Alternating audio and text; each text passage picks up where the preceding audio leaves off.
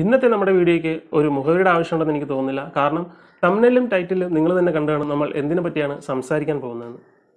അവഞ്ചേഴ്സും fast and ഫ്യൂരിയസും അവതാറും പോലുള്ള വമ്പൻ ചിത്രങ്ങൾ ഇടയ്ക്ക് കാണുന്നതല്ലാതെ മലയാളികൾക്ക് ഹോളിവുഡുമായി വലിയ ബന്ധങ്ങളൊന്നും തന്നെ ഉണ്ടായിരുന്നില്ല. എന്നാൽ ഈ അടുത്ത കാലത്തായിട്ട് അന്യഭാഷാ TV സീരീസുകൾ നമ്മുടെ ഇടയിൽ വമ്പൻ ചലനങ്ങൾ സൃഷ്ടിച്ചുകൊണ്ടിരിക്കുകയാണ്. ഗെയിം ഓഫ് ത്രോൺസ് എന്ന് പറയുന്ന ഒരു TV സീരീസ് 2019 നമുക്കിടയിൽ എത്ര ശ്രദ്ധ ചെലുത്തിയെന്ന് നമുക്കറിയാം.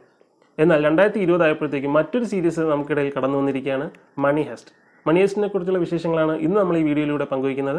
അപ്പോൾ വീഡിയോ മുഴുവൻ കാണാൻ ശ്രമിക്കുക. എൻ്റെ ചാനൽ ആദ്യമായിട്ടാണ് കാണുന്നതെങ്കിൽ സബ്സ്ക്രൈബ് ചെയ്യാൻ മറക്കരുത്, ബെൽ ബട്ടൺ കൂടെ ഒന്ന് പ്രസ് ചെയ്യുക. TV സീരീസുകളെ പറ്റി പറയുമ്പോൾ ഗെയിം ഓഫ് ത്രോൺസിനെ പറ്റി പറയാതിരിക്കുന്നത് മോശമാണെന്ന് എനിക്കും അറിയാം, നിങ്ങൾക്കും അറിയാം. 2011 ഏപ്രിലിൽ അമേരിക്കയിൽ HBO എന്ന് പറയുന്ന TV ചാനൽ റിലീസ് ചെയ്തൊരു TV സീരീസാണ് game of Thrones. 73 എപ്പിസോഡുകളടങ്ങുന്ന 8 സീസണുകളാണ് game of ത്രോൺസിൽ ഉണ്ടായിരുന്നത്. 2019 കൂടി ഗെയിം ഓഫ് ത്രോൺസ് അവസാനിക്കുകയായിരുന്നു. എന്നാൽ 2019 മലയാളികൾക്കിടയിൽ game of Thrones ശ്രദ്ധിക്കപ്പെട്ടത്. Game of Thrones അവസാനിച്ചത് കൂടി ഇനി എന്ത് എന്നുള്ളൊരു ചോദ്യം മലയാളികൾക്കിടയിൽ ഉണ്ടായി. 2020 കൂടി മണി ഹെസ്റ്റ് കടന്നു വരികയുണ്ടായി. മണി ഹെസ്റ്റും ഗെയിം ഓഫ് ത്രോൺസിനെ പോലെ തന്നെ ഒരു തരംഗം സൃഷ്ടിച്ചു. മണി ഹെസ്റ്റിനെ പറ്റി പറയുകയാണെങ്കിൽ ലാ കാസ ഡി പാപ്പൽ എന്ന പേരുള്ള ഒരു സ്പാനിഷ് TV സീരീസാണ് മണി ഹെസ്റ്റ്. 2017 മെയ്യിൽ സ്പെയിനിലെ ഒരു TV ചാനലായ ആന്റിന 3 എന്ന് പറയുന്ന ചാനലിന് വേണ്ടി അലക്സ് പിന്ന ക്രിയേറ്റ് ചെയ്ത TV സീരീസാണ് മണി ഹെസ്റ്റ്. 15 എപ്പിസോഡുകൾ അടങ്ങുന്നതായിരുന്നു ഇതിന്റെ ആദ്യത്തെ സീസൺ. ആദ്യത്തെ 3-4 സീസണുകൾ നല്ല റേറ്റിംഗിൽ പൊയ്ക്കൊണ്ടിരിക്കുകയായിരുന്നു. എന്നാൽ ഓരോ എപ്പിസോഡുകൾ റിലീസാകും തോറും മണി ഹെസ്റ്റിന്റെ റേറ്റിംഗ് കുറഞ്ഞു വന്നുകൊണ്ടിരുന്നു.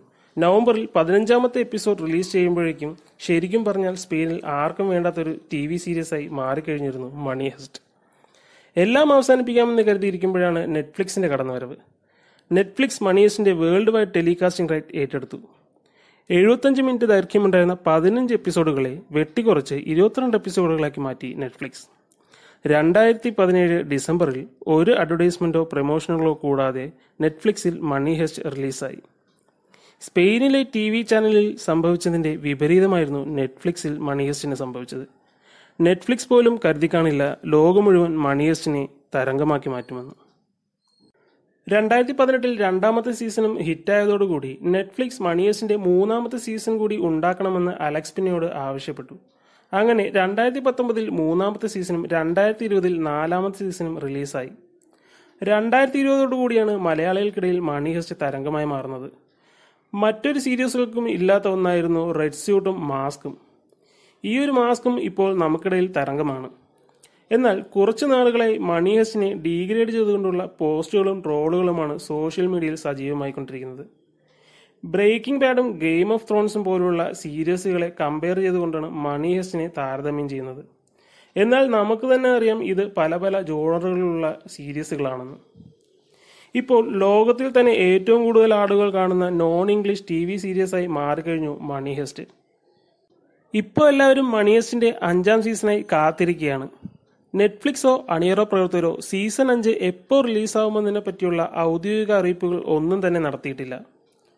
ഓരോ വർഷവും ഓരോ സീസൺ റിലീസ് ചെയ്യുന്നതുകൊണ്ട് തന്നെ 2021 സീസൺ 5 റിലീസ് ചെയ്യും എന്ന പ്രതീക്ഷയിലാണ് മണി ഹെസ്റ്റ് ആരാധകരും അവരോടൊപ്പം ഞാനും. അപ്പോൾ ഇതൊക്കെയാണ് മണി ഹെസ്റ്റിന്റെ വിശേഷങ്ങൾ. മറ്റൊരു വീഡിയോയുമായി ഉടനെ കാണാം. അപ്പോൾ ചാനൽ സബ്സ്ക്രൈബ് ചെയ്യാൻ മറക്കരുത്, ബെൽ ബട്ടൺ കൂടെ ഒന്ന് പ്രസ് ചെയ്യുക.